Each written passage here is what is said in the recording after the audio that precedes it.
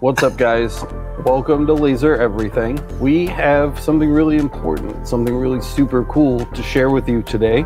We are launching the Laser Everything Community Fiber Laser Parameter System.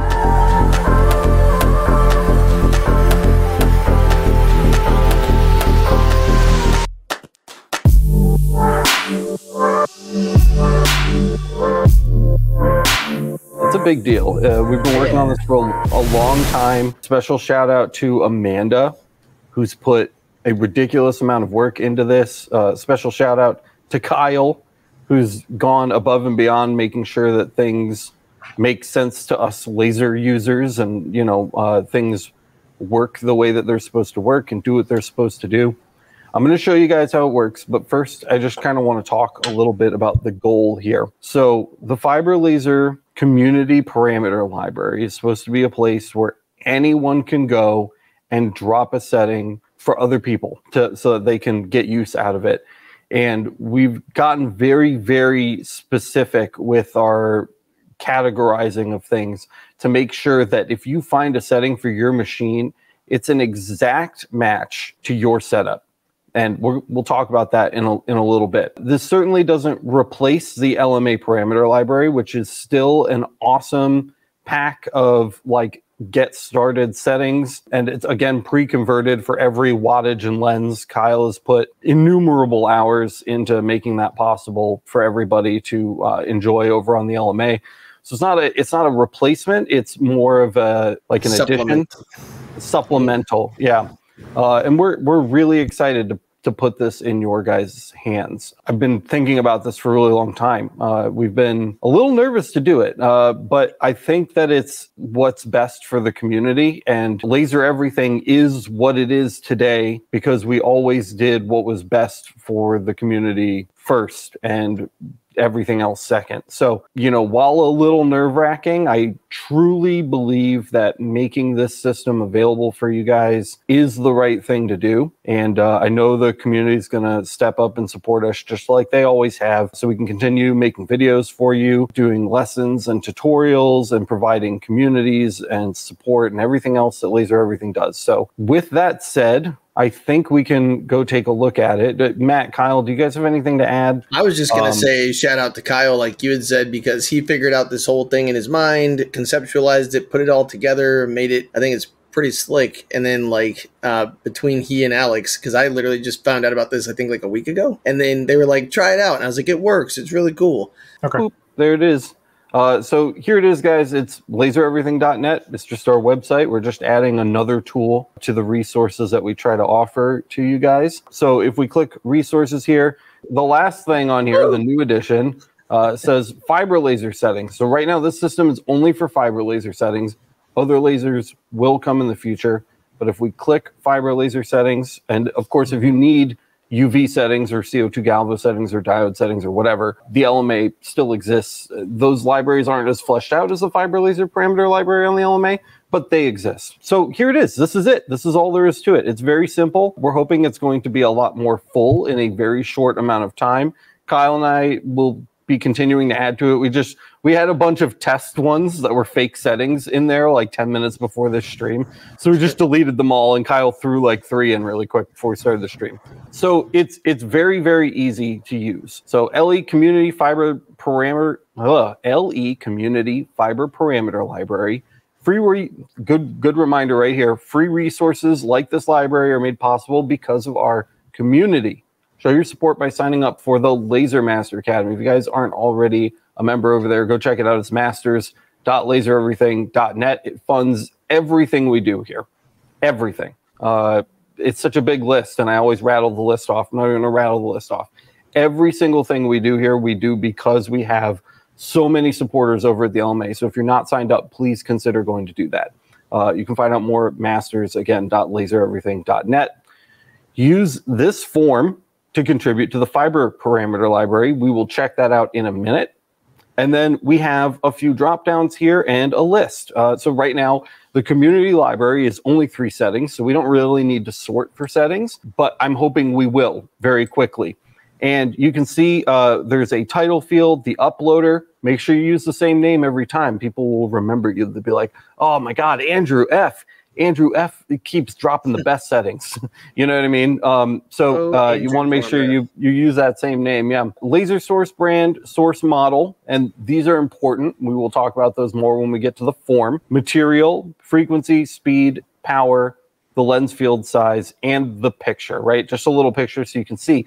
Now, this isn't the full story. This is just for finding a setting that you want to look further into. So if I'm on the hunt for let's say a JPT setting with a M7 100 watt source, and I want something for brass, I can hit search, and Kyle's brass general setting for M7 100 watt lasers shows up. The nice thing is I know exactly what lens he used. We made these required fields. So you have to input them in order to add a setting. We actually get more information than what is on the main screen here. So if I click brass general, we actually get a full breakdown of the parameter, including notes from the person who uploaded it. So we still have the brand, the model. Now we're finding out the software. Okay, so we can see if this was done in Lightburn or EasyCAD. Yep. We can see the parameter type. Is it an engrave, a cut? Is it a photo setting, right? That has dither options, things like that. And again, we'll talk more about that in a minute. We're seeing the lens field size still, frequency, power, speed. If there is a hatch angle, we have the hatch angle in here as well. Line spacing, a vital thing, right? We have to know the line spacing in order for these settings to work. If we don't account for line spacing, our settings are not going to function the way this person's telling you they're going to. So we need to make sure we pay attention to that. A few notes, hatch type. Right now, the hatch types are based on EasyCAD, but we are implementing Lightburn hatch options. So whether you have the flood fill box checked, or you're doing unidirectional or bidirectional. Other things from EasyCAD still apply in Lightburn, like the hatch angle, right? So we don't need to make changes for that when selecting Lightburn, but that's why you can select Lightburn when depositing a setting. And we're going to take a look at that in just a second. But for right now, they are all EasyCAD hatch pictures, but they work for now. We will have that resolved in like 24 to 48 hours. So just a note on that. Always check the field notes, right? There's notes here just based on what the person was doing when they were doing it. Maybe they defocused, you know, maybe it's defocused 10 millimeters. We don't know. So that kind of area where it would be like, okay, we're going to have 50 million drop downs. The notes section is here to help guide you to landing the same result as the person who submitted the setting. And that's it. So you get like a full readout on the setting, not just the actual setting itself. And just to kind of show, again, for anybody who's just joining us, this is the LE Community Fiber Parameter Library, where anybody can input a setting to help out their fellow engravers. We're very, very excited about it. Yep, so let's check out the submission form. So here it is. It's a lot. It's overwhelming at first, but we're going to break it down. It's actually very straightforward. It looks chaotic, but it is information that you deal with on literally every setting you'll ever deal with. If you have your own Lightburn library, for example, you already deal with this on every parameter that you've ever used. So it's nothing crazy. But for title, we're just going to give it a generic title. So maybe we'll call this Aluminum General. Right? And it's just a general aluminum setting. We just use it on aluminum general, and you put your name in. So I'm going to put in LE Alex, be consistent with Kyle. And we need to pick a laser source, model, and software. So we're doing a laser source brand here, right? So for this setting, we actually need to, I'm glad you mentioned that, Kyle. We don't have IPG. We need to add IPG. We also need to do GZ Tech. It's in our list. Focused on the big three to start. Yep. And this is the settings for a 30 watt laser. So I know my source is an LP 30 watt. It's not a MOPA. This is a setting from the original Mactron. So it's a 30 watt LP source. I know that. So I can click LP 30 watt. Software, I developed this setting in EasyCAD. So I'm going to select EasyCAD. Parameter type. Are we cutting, engraving, marking, or doing a photo?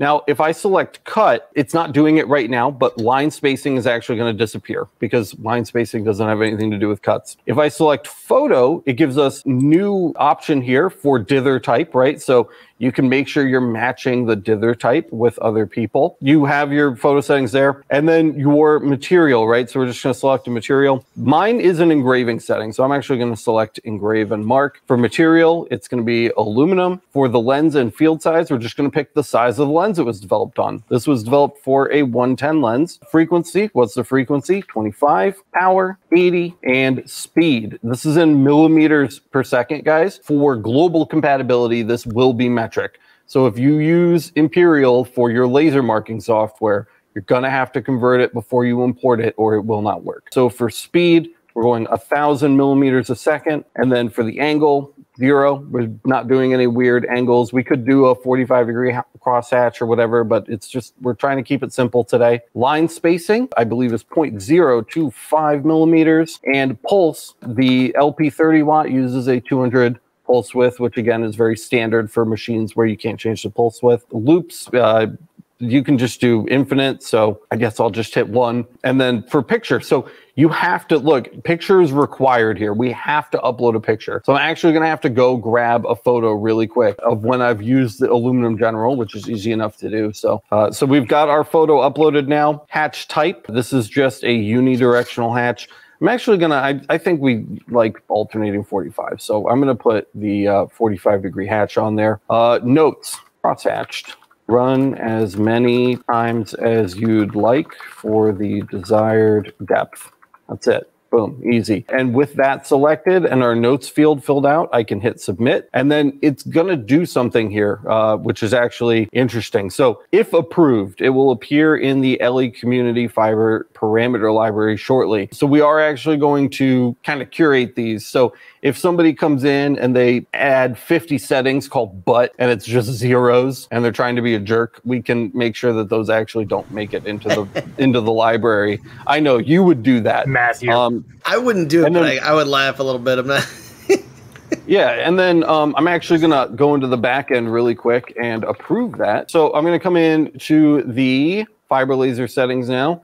And here it is, guys, aluminum general, uploaded by me. We can see the LP 30 watt, aluminum, all of the settings. There's our picture. We'll click on aluminum general, and there is the advanced information, our hatch information, our notes. It's all there, including a full-size picture, which was really important to me. I wanted like nice big pictures so we could actually see what these settings do. So make sure you upload high-quality images. And that is it. That is the workflow. I think that's all I've got. Do you guys have anything? Hope everybody has a beautiful weekend and great holiday, and happy birthday to Diego. Thank you guys so much. Enjoy the parameter library, and we'll see you really, really soon.